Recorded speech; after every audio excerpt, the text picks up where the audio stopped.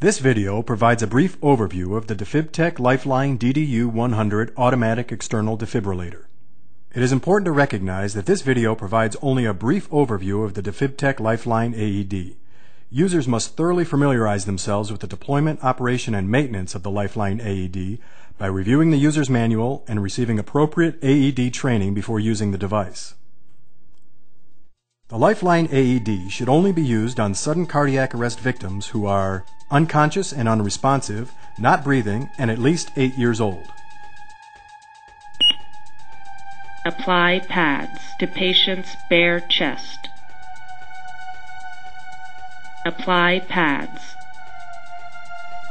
The Lifeline AED is designed to be so simple to use that virtually anyone can save a life. Apply pads. Analyzing heart rhythm. Do not touch the patient. Shock advised. Charging. Stand clear. Press red shock button.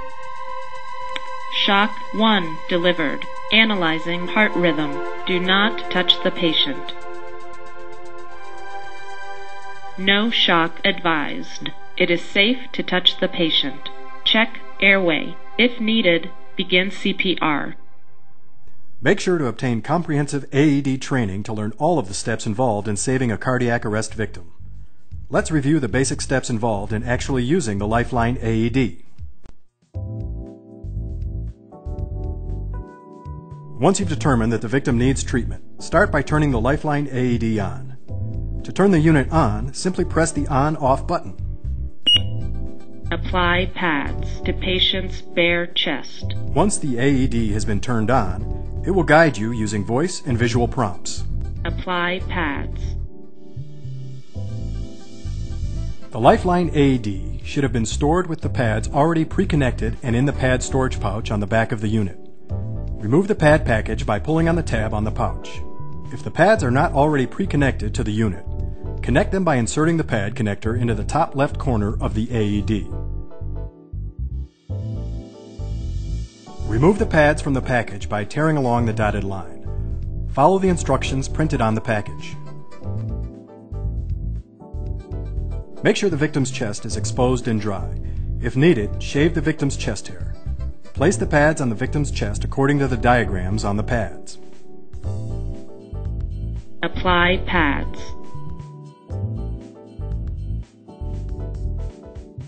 Analyzing heart rhythm. Do not touch the patient. The Lifeline AED will automatically check the pad connection to the victim and will begin to analyze the victim's heart rhythm. If the AED determines that the victim requires a shock, the unit will automatically charge and will prepare to deliver a shock. During this time, do not touch the victim. Shock advised. Charging. Stand clear. If a shock is required, once the AED has fully charged, the shock button will flash and the AED will instruct you to press the shock button. Press the shock button to deliver a shock. Press red shock button.